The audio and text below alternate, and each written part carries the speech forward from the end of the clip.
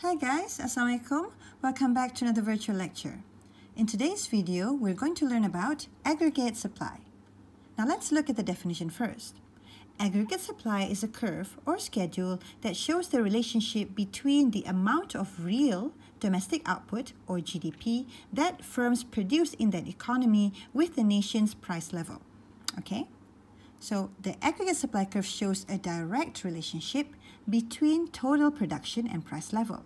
However, the shape of the aggregate supply curve is not necessarily upward sloping, right? Because normally when we say something is direct or has a direct relationship, we always envision an upward sloping curve.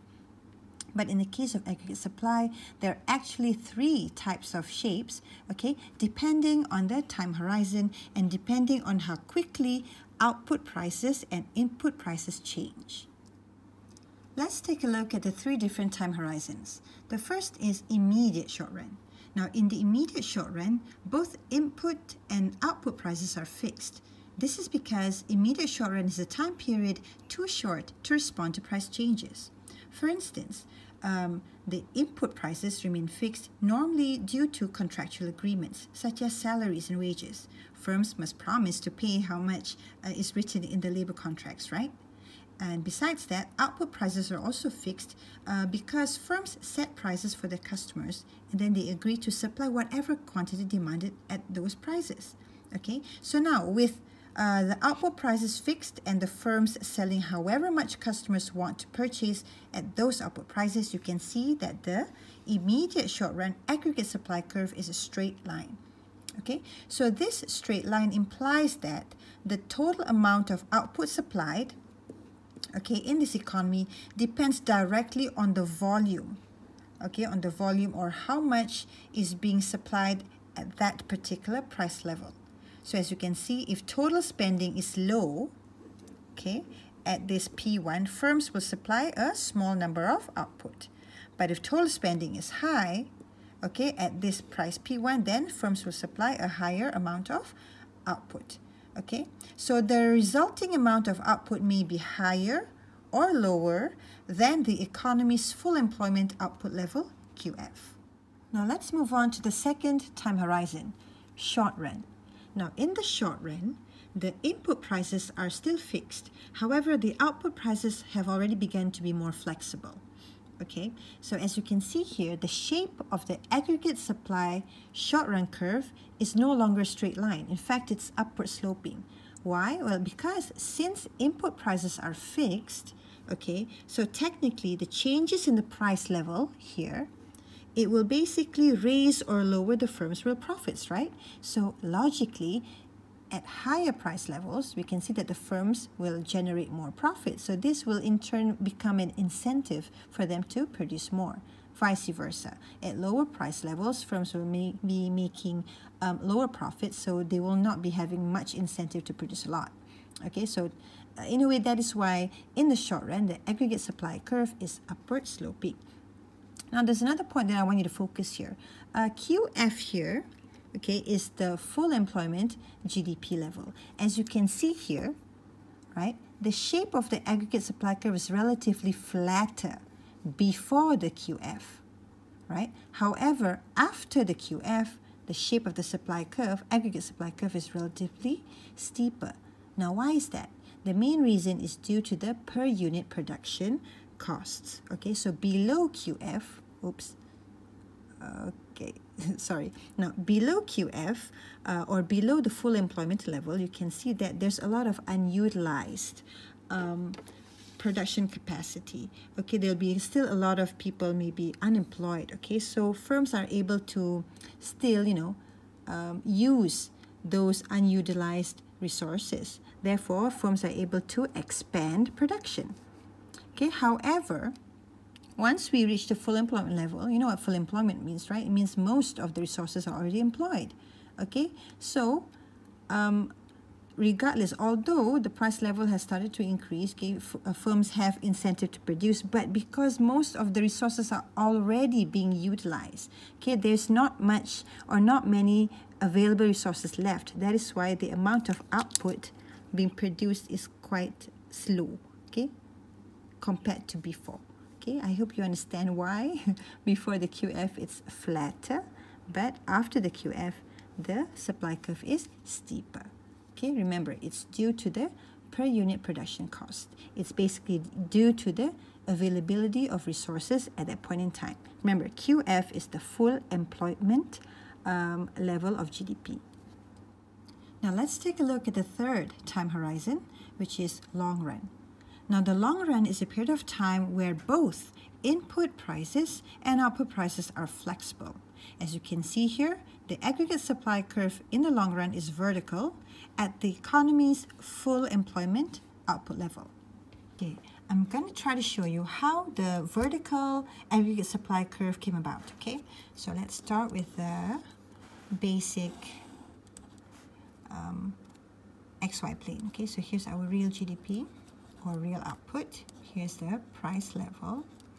Okay, so in order to try to explain this concept or understand this concept, we begin our discussion with a short run aggregate supply curve. Okay, so initially this is our first short run aggregate supply. Okay, because the long run is made up of many short runs, right? So that is why we begin with short run aggregate supply curve. Let's choose one price level at random. Say this is P1. Okay, at P1 the GDP level is Q1. Okay, but for the purpose of simplicity, let's assume that at P1 this is the full employment GDP level. Okay, now say price level increases to P2. Okay, so increase it somewhere higher here. Okay, let's say price increase. So what happens when price increase? So you know that along the same supply curve there will be a upward movement along the supply curve, because as you can see, because in the short run, right, there's a positive relationship, right, between price and output level, because higher prices reflect higher profits, so firms will have the incentive to produce more. Okay, so that is why for a while in the short run output will increase to Q2 for a while. But after a while in the long run, you know, things are very flexible, right? As I mentioned to you just now, long run is a period where both not only the output price but the input prices are flexible. So when there's an increase in prices, nominal wages, okay, will want to be increased too. Okay, there'll be perhaps a demand from the union, trade union. They can argue that it's expensive now, we demand for higher wages. So this is what it means. In the long run, input prices, which includes nominal wage, will also increase. So what happens when nominal wage increase? Now, nominal wage is one of the determinants of aggregate supply. Higher wages reflect or show that it will be more expensive for firms to produce. Therefore, firms will also respond, yeah? They will reduce the total output being produced. So this is the new short-run aggregate supply curve. Okay, it will reduce. So although just now, at first we had a higher output level, okay, but because in the long run, okay, nominal wages respond, so as a response to this response, firms will reduce their aggregate supply curve collectively. So what happens is output will also fall back, okay, fall back. So the next instance, say price falls to P3, okay, so let's say here's P3. Okay, so what happens in the short run when price falls? Okay, let's go back to the original short run curve, yeah? Ignore this. Okay, when price falls, you can see there's a downward movement along that existing short run aggregate supply curve, right? Why? Because now a fall in price reflects lower profitability, so firms don't have the incentive to produce much. Okay, so output here falls. Okay, however, again, in the long run, input prices will respond to a change in price. So here what happens, the nominal wage will also fall. Okay, so now it's cheaper, isn't it, for firms to engage or to hire more workers. So what happens is the aggregate supply curve will shift to the right. So although initially output falls, but now with the new or with the shift of the total aggregate supply curve, it will go back. Okay, so what can we see here? What's the moral of the story here? What it means here is, although in the short run, okay, the short run aggregate supply curve will shift left, right, depending on the circumstances. But what you can see here is there will always be that one focal point where it remains the same, which is where? Here. See? although it increases a bit, it will always fall back to the full employment level. Although a GDP falls a bit, they'll always go back to the full employment level. Okay, so here, here, here. So if you can try to imagine, if you can try to find another pen here.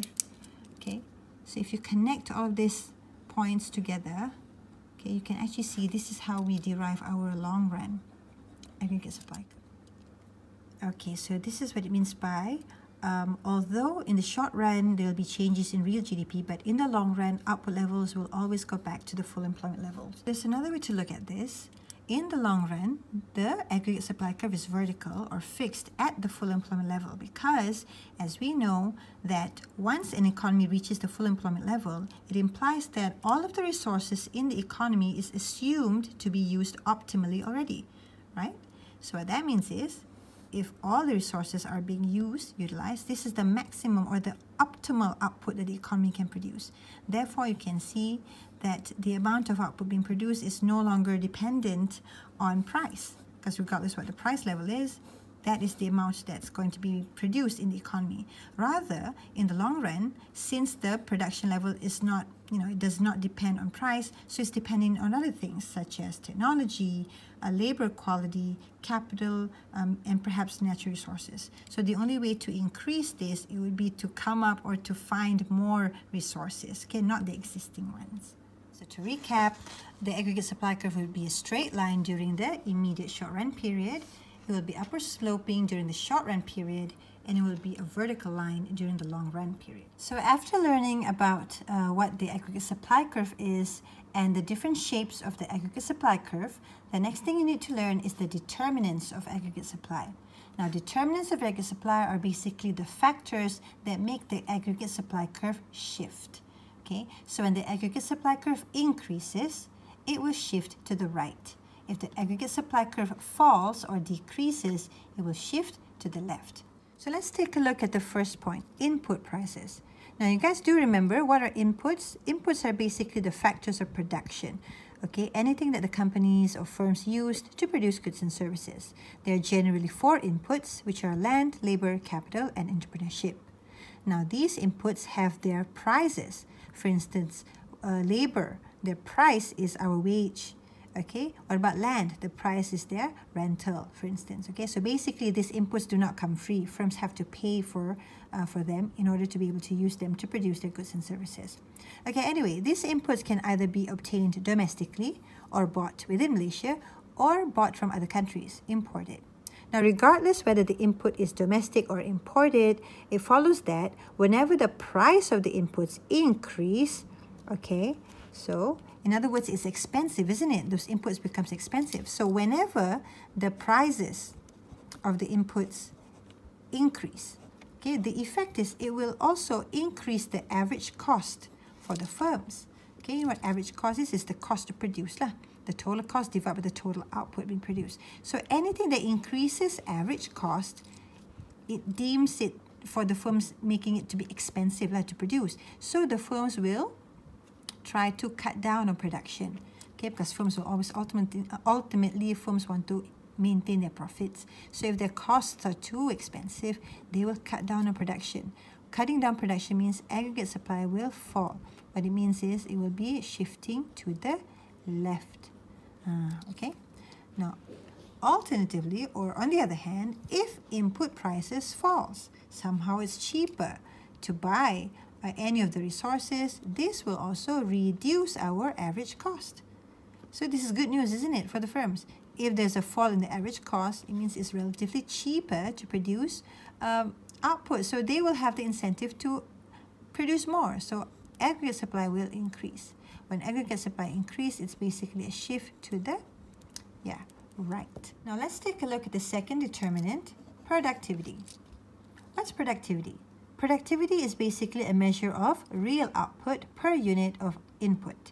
Okay, so the formula for productivity is total output over the amount or total inputs used to make those output. Okay, so anyway, the more productive your workers or the resources are, the lower will be the average cost to the firm, right? So that is why firms always strive to have more productivity. because the more productive, okay, the higher the productivity, it will translate to a much lower average cost. So you know anything that falls or anything that makes the average cost cheaper, it will increase production. So aggregate supply curve will increase. Okay, so I'm going to show an example on how we can relate productivity with lower costs. Okay, let's say this is our existing condition. Real output produces 20. Input needed to produce this 20 units is 5, maybe 5 workers or whatever. And the price per unit of this 5 workers is $1. Okay, so let's calculate the productivity for this 20 output first. Now, productivity is total output over total input. So total output produces 20, total input used is 5. So productivity at this point is 4. Okay, so what is the average cost for this particular production? Average cost is total cost divided by total output. So we need to calculate the total cost first of producing this 20. Remember, we need 5, right? Labor. So 5 times 1 is our total cost of production, $5, over the total output, 20. So $5 over 20, you get about 25 cents. Okay, oops, I can't see it, 25 cents. All right, now let's say somehow output is increased to 40. Okay, just now output was only 20, now output is increased to 40. See what happens to productivity. It means we are more productive. Before it was 20 over 5. Now it's 40 over 5. Can you see there's an increase in productivity? Before it was only 4, now it's 8. Now when there's higher productivity, it can also be translated to a much lower average cost. See here? Total cost is still $5 because we still use 5 workers. However, this $5 is now divided upon a bigger number. So this is math. If the same number is divided by a number which is increasing, it will have a much lower result. So as you can see here, previously it costs the company 25 cents to produce. Now it only costs them 12.5 cents. Okay. The third determinant of aggregate supply is legal institutional environment. For instance, if business taxes were increased, it will make production cost higher, right? Because the companies would need to pay more taxes. So anything that increases average cost will make production less. So the aggregate supply curve will shift to the left. However, if there are more subsidies given by the government, this will ease the troubles of the firms. In other words, when there are more subsidies, the average cost curve, the average cost will fall. So it'll be cheaper for the companies to produce. Therefore, aggregate supply curve will shift to the right as there's more production. Okay, in terms of government regulation, this refers to the regulations that the government makes. Okay, for instance, if there are stricter regulation in terms of pollution, for instance, or production, whereby companies would need to abide by the rules and install equipment in their factories. Okay, all of those things might increase their average costs, right? So that will cause the aggregate supply curve to shift to the left, vice versa.